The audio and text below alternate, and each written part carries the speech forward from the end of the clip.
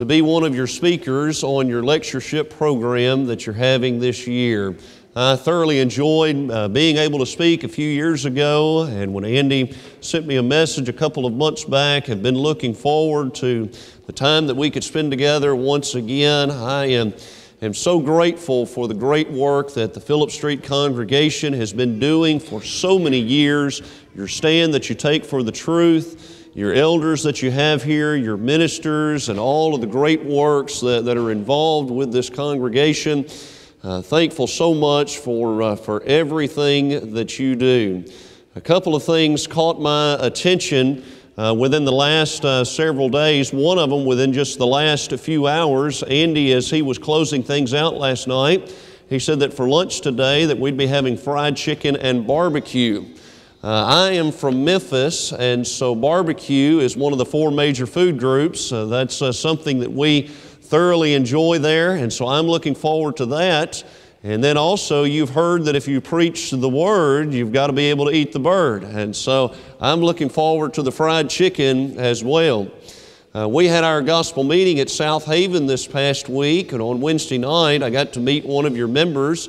Jeff Schultz was with us and got to meet him for a few minutes, and then got to talk with him a little bit more last night. And we're thankful that our paths crossed over the last few days. Ronnie told me a little bit more about the Schultz family last night, all good. But had a great dinner with one of my classmates, one of my dearest friends in all the world, Ronnie Scherfus. Many of you know Ronnie and the good work that he is doing over at Glendale, and appreciate the good association that you have with those folks over there as well. I really wish my family could be here with me today, but one of the things about having a family with three small children, it's difficult on mama, especially even when you're at home, but even more so if you go on the road and your surroundings are different, they're new, and things along that line. And so hopefully you can understand the difficulties and the challenges that would be there as well. And so they are back at home and worshiping at South Haven this morning. Our world is constantly changing.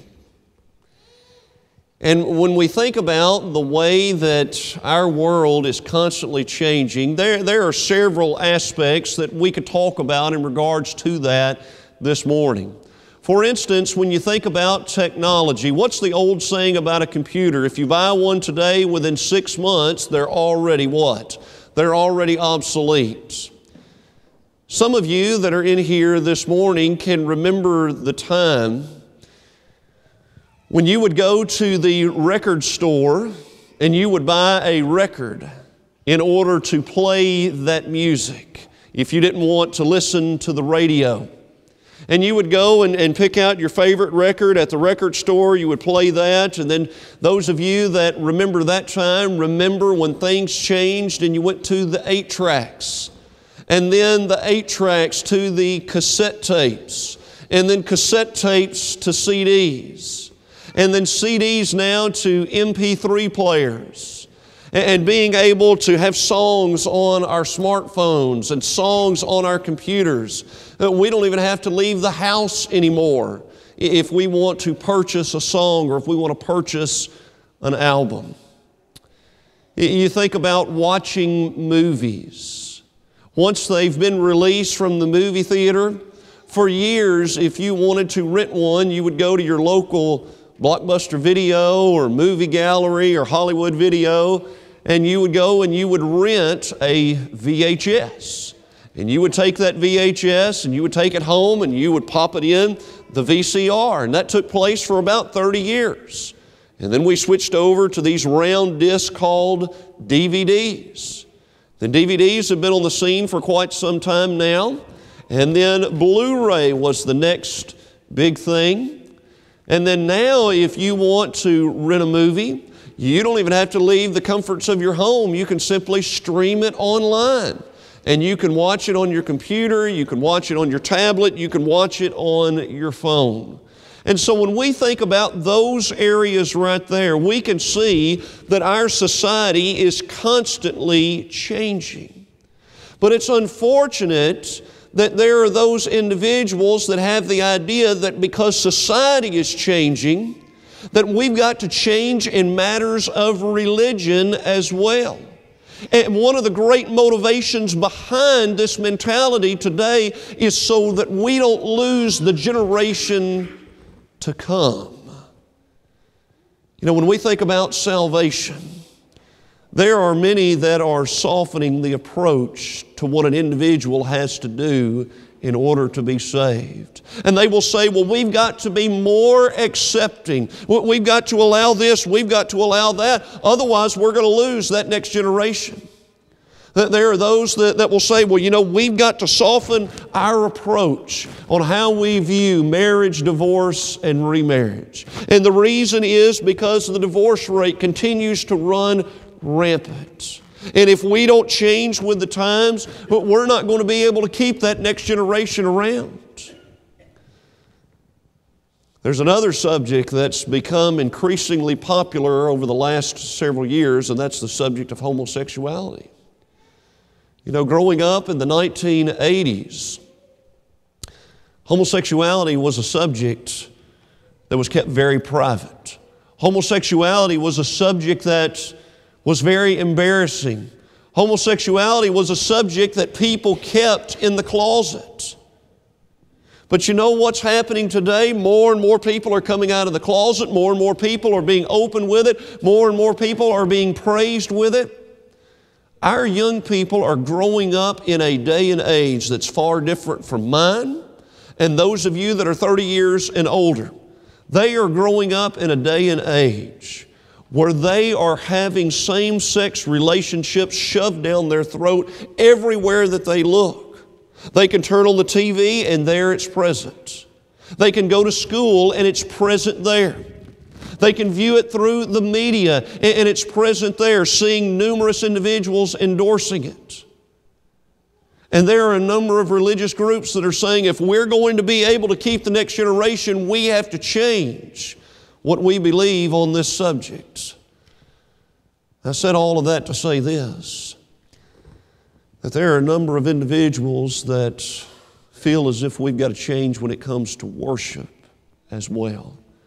If we're going to be able to reach the masses, if we're going to be able to reach the next generation, then we've got to offer something in worship that's going to be appealing to them. Let me ask you this question. When it comes to worshiping God, does it matter how we worship Him? When it comes to worshiping God, can we worship Him in any way that we want to and have Him accept it? If we were to go out and ask a number of religious people today that very question, many of them would say you can worship God whatever way that you want to, and He is going to accept it. Then there might be others that would say, no, God isn't going to accept it. But brethren and friends, here's the question that we really need to be asking ourselves. What does the truth say about worship? What does God in His Word say about worship and worship that is pleasing to Him? This morning when we talk about the truth about worship, we're going to be asking ourselves three questions. We're going to be asking ourselves the question, what is worship? Then we're going to follow it with the question, what are the different types of worship that can be offered? And then finally, number three, is all of life worship? And hopefully by the end of this study this morning, we'll be able to have somewhat of a basic grasp of what the Word of God has to say about this very vital subject. Let's begin first of all with asking ourselves the question, what is worship? What is worship? When we think about this word worship, it is a word that's found 108 times in all of God's Word. 64 of those times it's going to be found in the Old Testament, leaving us with 44 times being found in the New Testament. The word worship comes from the Greek word proskuneo. And it's a word that is defined as to kiss toward, an action out of humility or adoration.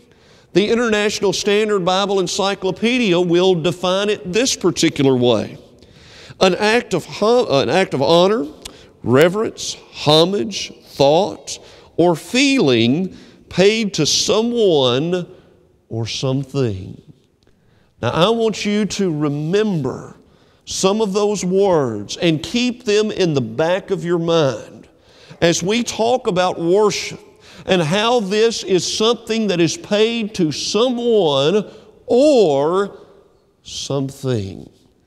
Now, that's going to bring us to our second question, and this question here, we're going to spend several minutes in it this morning. What are the different types of worship that can be found within the confines of God's Word? Did you know that when we think about the history of worship and we study about it and we look through God's Word, when we consider its history, it can be traced back nearly to the beginning of time, all the way to Genesis chapter 4. And there you have the worship with Cain and Abel. And since that time in history, there have been numerous types of worship that have been offered. But really, when you boil it all down, there are only two basic types of worship. And I know that this next statement that I'm going to make to you is going to sound so profound. But here are the two types of worship. Number one, unacceptable worship, and number two, acceptable worship. That's really what it all boils down to. But when you look at the first century church, and you look at the way that apostasy, the falling away from the truth, took place, it generally took place in one of four areas. Number one, it would be in regards to the plan of salvation. There would be a departure there. Number two, it would be in regards to the organization of the church. Number three, it would be a departure because individuals weren't interested in godly living. The pull of the world was too great.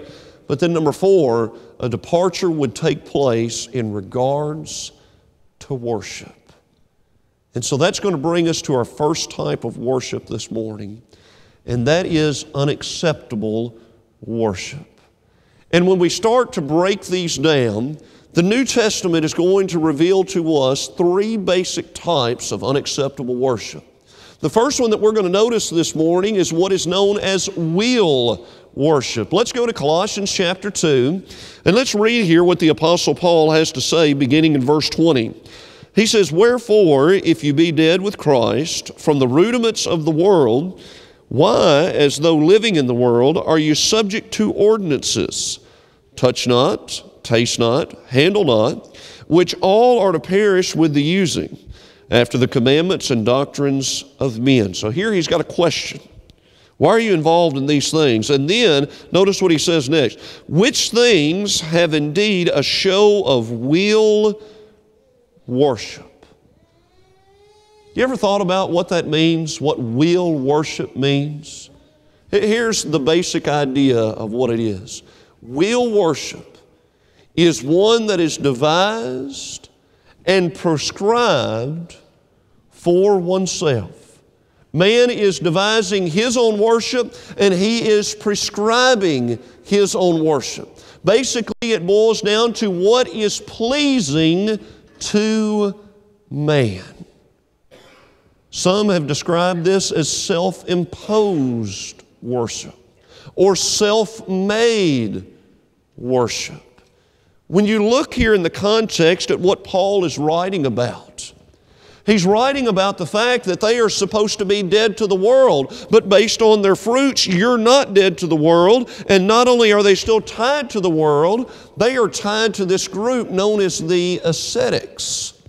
How do we know that they're tied to this group? Look at that parenthetical phrase that's there. He says, touch not, taste not, handle not. This group was known for their self-denial. This group was known for their self-harm.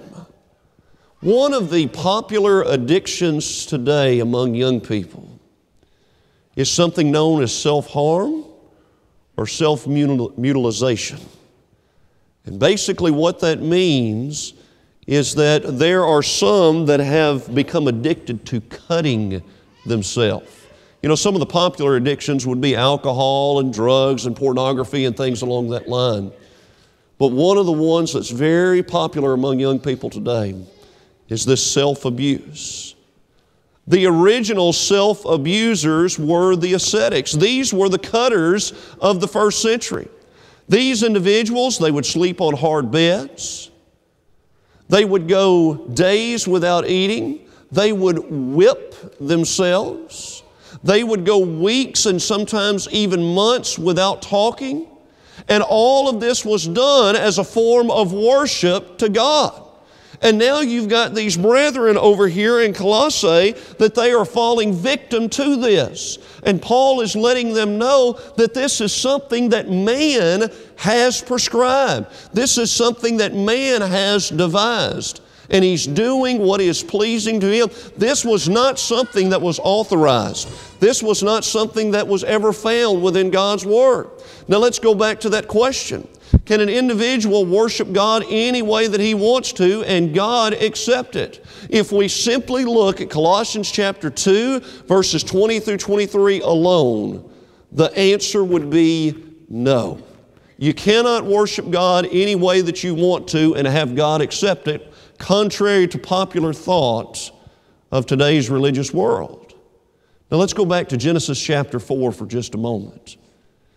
And as we go back to Genesis chapter 4, the second sin that is recorded in the Bible has to deal with worship. Genesis chapter 4, there at about verse 5, the Bible says, "But unto Cain and to his offering he had not respect. And Cain was wroth, he was angry, and his countenance fell." The Bible lets us know that God had respect. He accepted what Abel offered to him in worship. But when it came to Cain's offering, he rejected it. And so asking that question, can we bring anything before God in worship and have Him accept it? The answer is no. And we see that from the very beginning of time in the second sin of the Bible and how it is in regards to worship. What did Cain do? Cain wanted to offer what he wanted to offer instead of what God wanted him to offer. Now let's turn over to Leviticus chapter 10. When you look over at Leviticus chapter 10 and you look at beginning in verse 1, we read about two brothers named Nadab and Abihu. They were the sons of Aaron. And the Bible says they took either of them his censer and put fire therein and put incense thereon, and they offered strange fire before the Lord, which He commanded them not. What were they doing? They were worshiping God. But they were worshiping God in a way that God had not commanded them. They offered strange fire. You know what that means? Unacceptable fire, unauthorized fire. You go back to Exodus chapter 24, and God there prescribed exactly what it was and how they were to go about in worshiping Him. But you know what one of the popular thoughts is today? Whenever you talk to your religious neighbors about the subject of worship, and you try to point out the fact that, you know, the Scriptures, they don't authorize that in worship. You know what one of their common answers is? But the Bible doesn't say we can't. Where's your authority for that? Colossians 3 and verse 17. I don't need any authority because the Bible doesn't say that we can't do that. What if Nadab and Abihu were able to come back and speak today? What do you think they would say? God specified how He wanted worship, and He didn't have to say anything else because it ruled out every other way. What if Cain could come back today? He would say God specified how He wanted to be worshiped, and it would rule out every other way. Let's think about it for just a moment in a secular way. Let's say that you and I, that we had to get some work done on our cars. And let's say that you had your passenger side front tire that needed to be replaced. And you took your car to the shop. You told the mechanic exactly what you wanted done. And when you came back to pick up that car,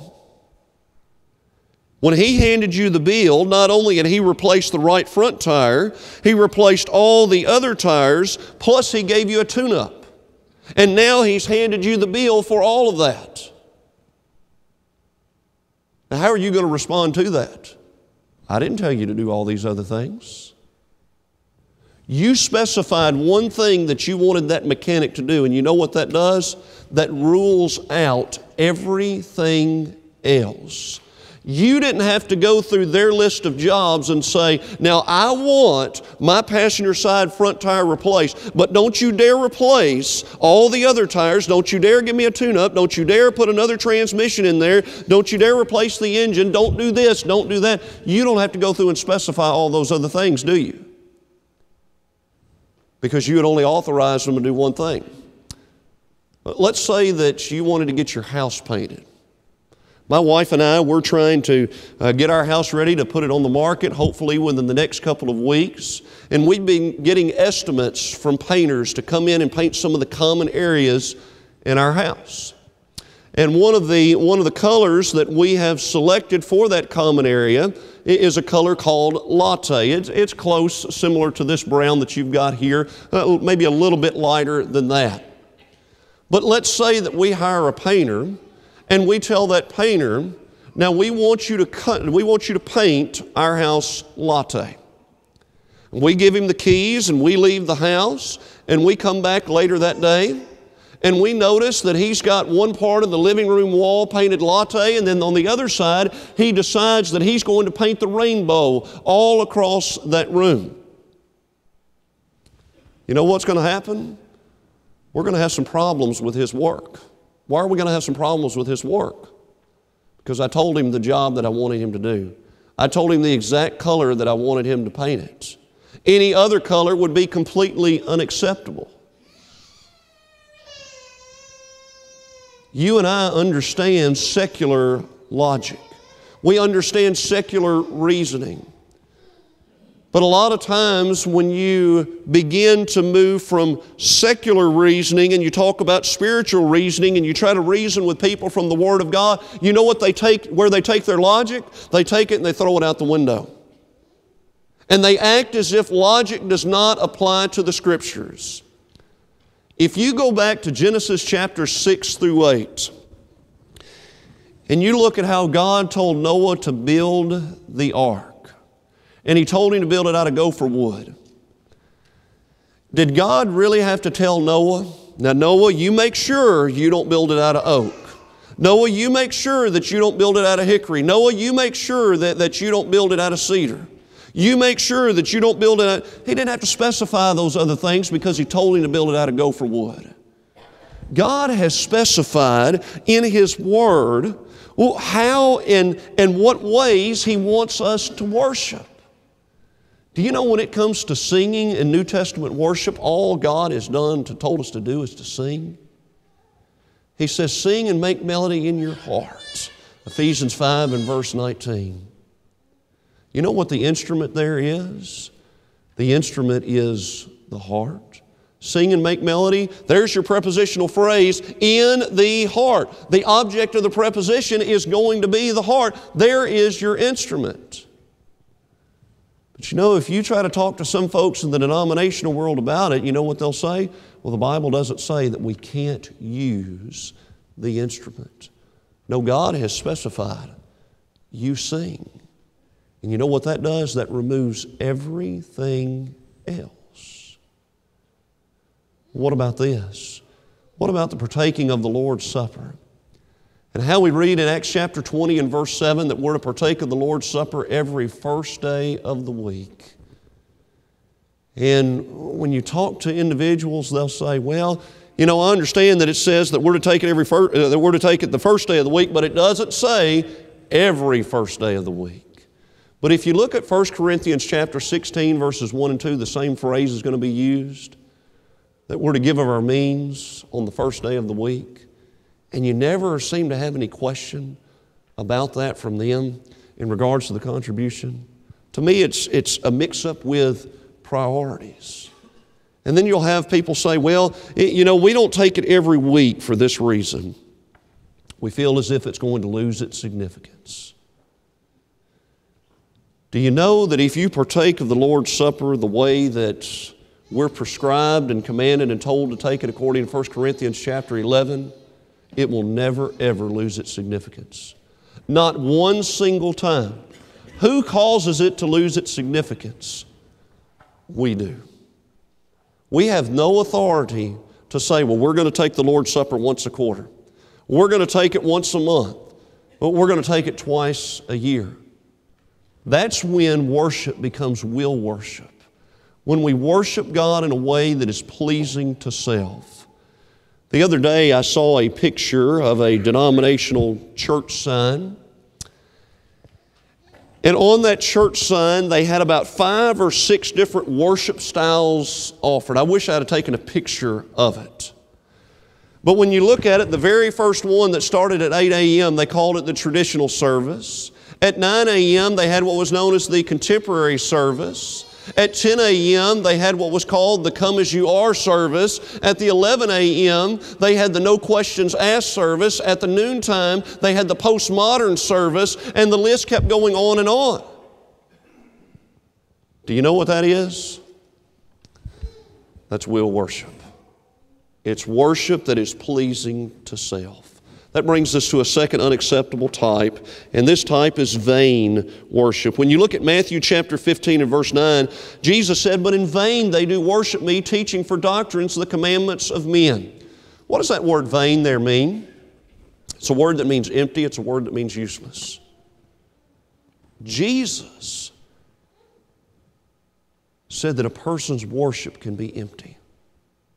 So if we were to ask Jesus the question, can I worship God in any way that I want to and it be acceptable to Him? You know what Jesus would say? No. He would say there would be some whose worship is vain. It's empty and it's useless. Number 3, there's what's known as ignorant worship.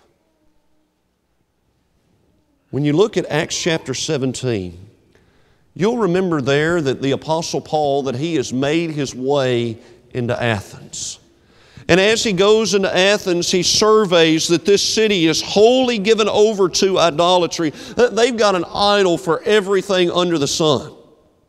And as he's going through there, he notices one that's very interesting, that they've got an altar to the unknown God. And when he gets up to preach there at Mars Hill, I want you to notice what he has to say. He says, "For as I passed by and beheld your devotions, I found an altar with this inscription, to the unknown God, whom therefore you ignorantly worship, him declare I unto you." Here's the idea. They've got all of these gods, and then they've got an altar here to the unknown God, just in case we missed one. We've got one for Him as well. Paul says, I want to talk to you about the one that you've missed. I want to talk to you about the one true and living God. And he was letting them know, you can't worship Him properly if you don't know Him. And so when you think about the 3 basic types of unacceptable worship, you have will worship, which is all about pleasing self. And we see that so much in our religious world today. You've got vain worship, which is empty, which is useless. Jesus said they do it teaching for doctrines the commandments of men. Sometimes you ask people, well, why do you worship this way? Well, that's what my church does. That's what we've been told to do. You know where they're getting that information? From their creed book. They're not getting it from this book. They're getting it from their creed book. Jesus says that worship's vain. And then number 3, there's ignorant worship. But let's move to a second major type of worship, and that's acceptable worship. Let's turn over to John chapter 4 and verse 24, and let's very quickly break down what Jesus has to say here. You'll remember that Jesus is in the midst of a discussion with a woman from Samaria. And as they are discussing things together, there is a topic that comes up in that discussion. Jesus wants to talk to her about worship. And when he talks to her about worship and the type of worship that's acceptable, number one, he tells her, you have to have the right object. You got to have the right object. God is a spirit, and they that worship Him. You remember in the wilderness when Jesus was being tempted by the devil, and the devil was trying to get Jesus to do this, and there would be numerous individuals that would come and worship Him if He would do this. Remember how Jesus answered him? He said, it is written, thou shalt worship the Lord thy God, and Him only shalt thou serve. That's going to rule out everybody else. That's going to rule out Muhammad. That's going to rule out Buddha. That's going to rule out Mary, the mother of Jesus. That's going to rule out worshiping angels. There's only one object to be worshiped. There's only one individual, and that is God the Father. You remember when we were defining our terms, what is worship? It's an act of homage, an act of reverence paid to someone or something. Jesus said, when you come together to worship, you're to worship the right object, and that's God. Number two, you're to have the right attitude. God is a spirit, and they that worship Him must worship Him. How? In spirit. My attitude's got to be right when I come and worship God. Do you know that there are some, when they come to worship, they don't have the right attitude? Perhaps there could even be some of those that are in here this morning. That there may be some that don't want to be here. There may be some that could not care less what goes on today. That there may be some that are here only because their spouse wants them here. I'm here so that my spouse will stay off my back. I'm here only because Mama and Daddy are making me be here so that they'll stay off my back. There are some that are in here in body only, but their minds are miles and miles away. There may be some that may look at worship as simply just punching the clock. I've put in my hour today, I've put in my time. If we're looking at worship in those ways, we've got the wrong attitude. And he says that our attitude can't be right or wrong, and our worship be right. But that brings us to a third thing that's involved. You've got to have the right object. You've got to have the right attitude. But notice what he says, number three, you've got to do it in the right way. God is a spirit, and they that worship Him must worship Him in spirit and in truth. And in truth. Do you know what the truth is? Jesus said, sanctify them through thy truth, thy word is truth. I've got to be doing it according to what this word has to say. And when I do it according to what this word has to say, I'm going to find 5 acts that are going to be part of worship in the church in the New Testament. I'm going to find a book, chapter, and verse where when we come together that we're to sing praises to God, that we're to give of our means, that we're to partake of the Lord's Supper, that when we come together that we're going to pray together. When we come together, we're going to study God's Word together as the preacher preaches. And we can find all 5 of those acts in the New Testament. We can find scriptures that go with every single one. When Jesus said that when we come together to worship God, we must worship Him in spirit and in truth, that word "and" connects them two together. We can't just have the right attitude. We can't just simply be sincere and forget about the truth. We can't just have the truth and forget to have the right attitude. I think at times as members of the Lord's church, we fall into this trap and we get so focused on the truth that we forget to have the right attitude as well.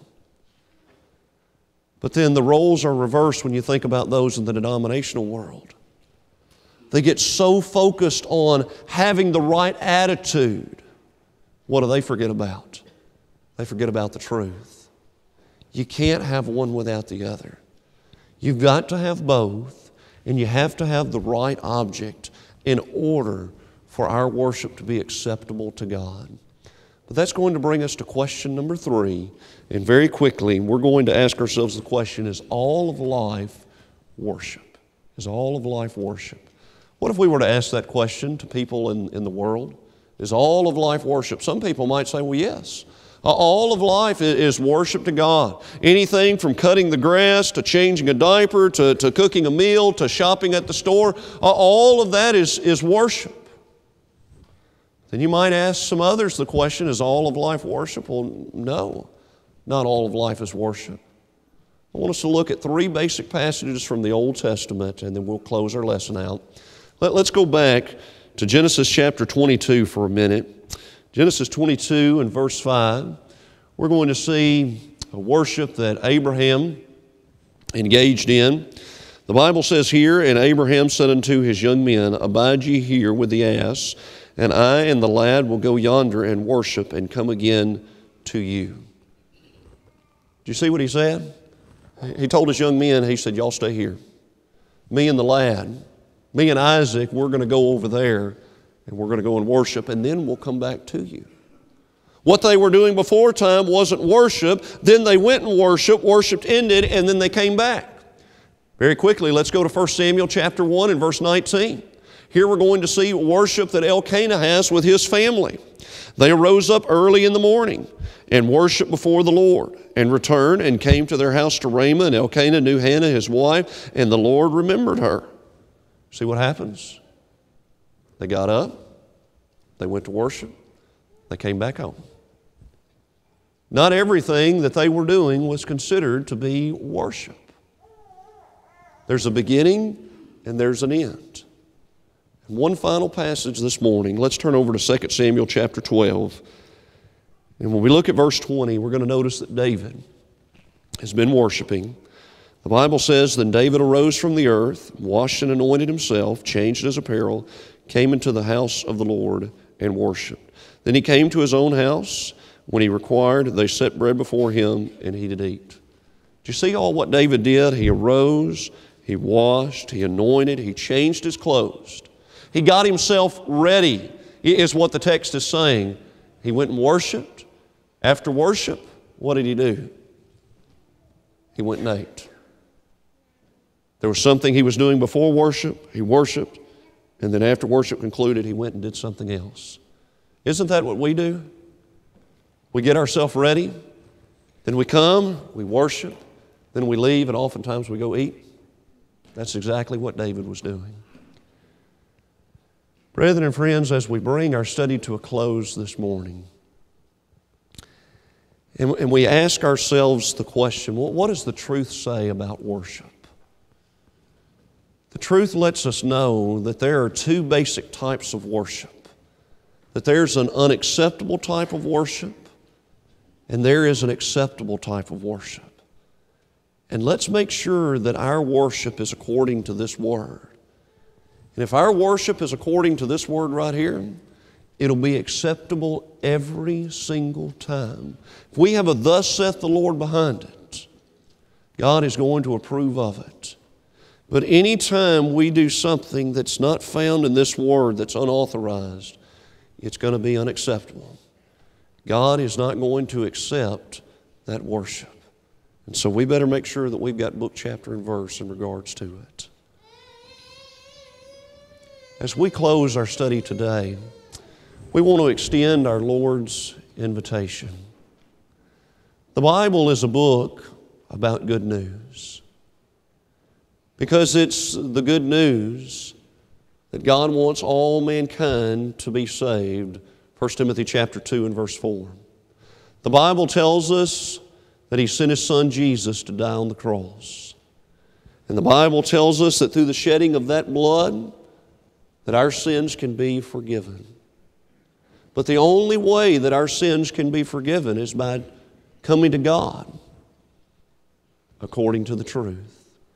The Bible tells us if we'll believe that Jesus Christ is the Son of God, John 8 and verse 24, if we'll be willing to repent of our sins, Acts 17 and verse 30, if we'll make the great confession that Jesus Christ is the Son of God, Acts 8 and verse 37, and be baptized into Christ so that our sins can be washed away, Acts 22 and verse 16, the blood of Jesus It'll wash those sins away according to Revelation 1 and verse 5.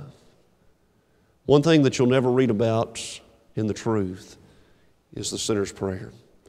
That's the most popular form of salvation that's being taught in our religious world today.